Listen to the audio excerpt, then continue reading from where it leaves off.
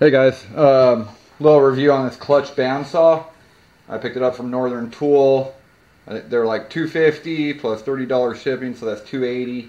And I found a $50 coupon online, and then so I used that. And then a couple days later, it went on sale for $230. So I called Northern Tool up, and they credited me back 20 bucks. So that was really cool of them.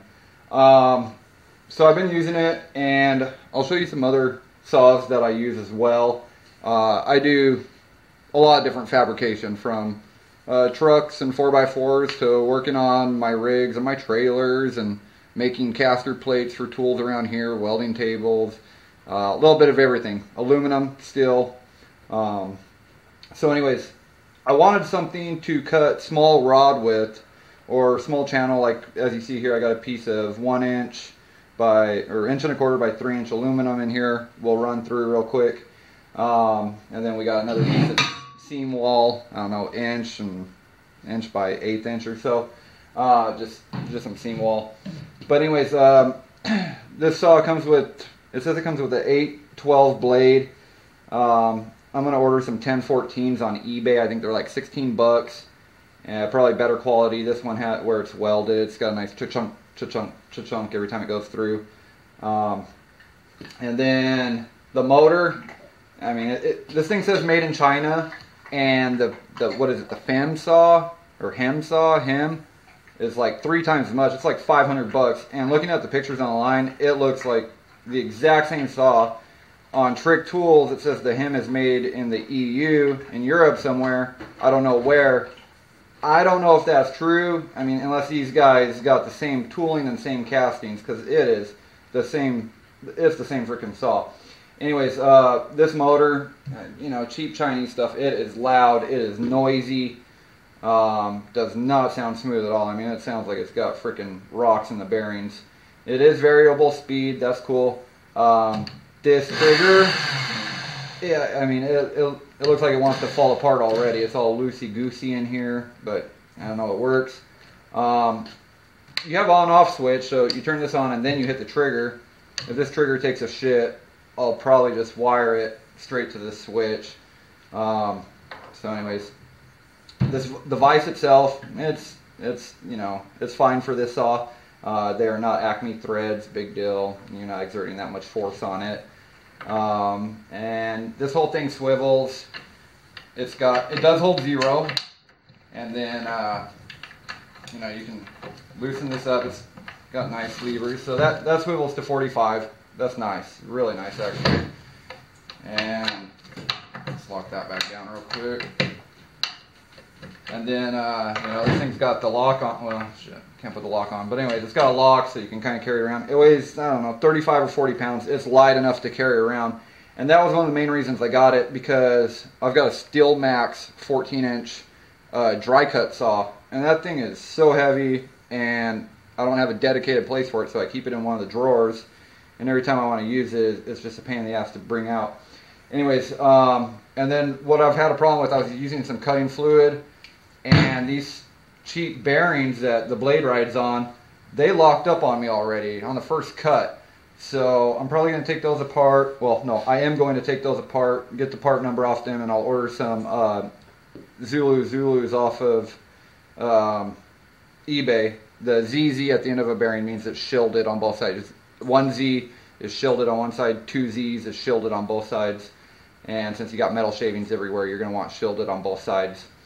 Anyways, so let's go ahead and cut this piece of aluminum. I'll show you. It's a noisy son of a gun, like I said. And let's, I'm not running it too hard, you know, letting this thing kind of break in real quick.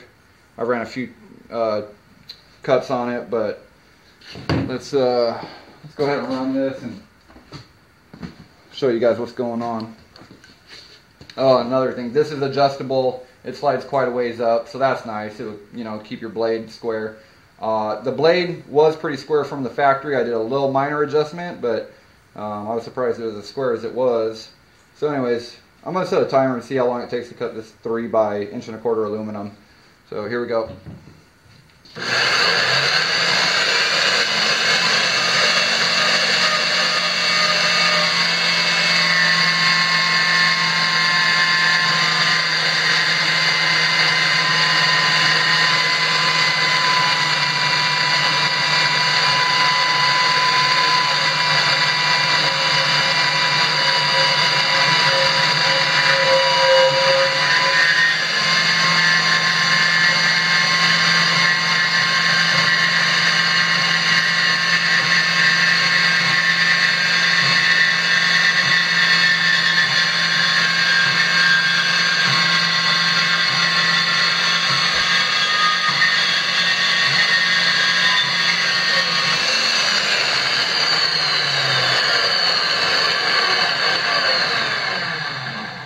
Alright, so that was a little bit more than, I don't know, 47, 48 seconds.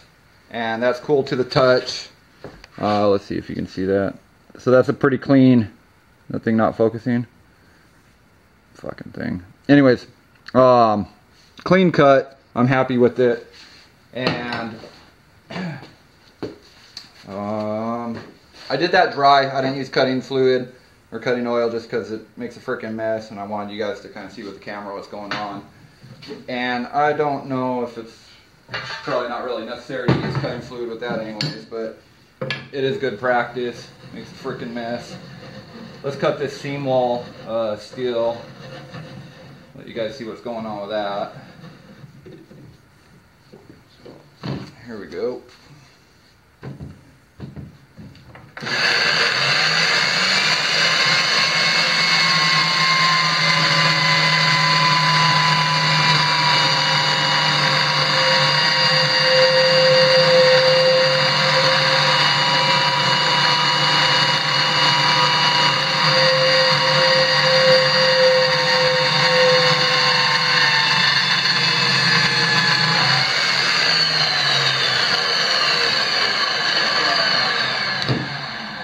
Alright, so 25 seconds or so. Same thing again, clean cut. Yeah, a little warm, but not bad. Hell of a lot better than abrasive. So, anyways, I give it a pass.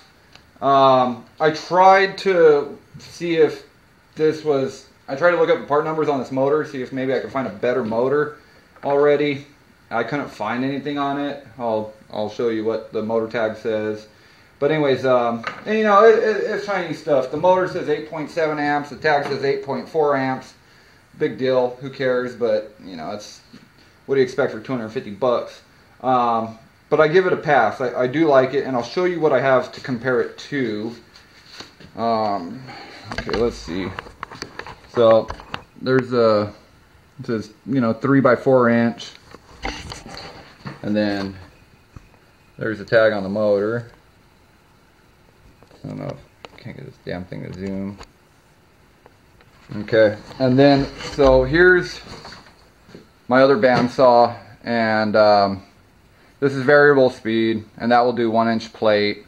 I got new blades and new tires for it, and actually changed the motor and put a new paddle switch on it. So anyways, that's nice. It's a pretty beefcake little saw. And then over here, this is what I use a lot.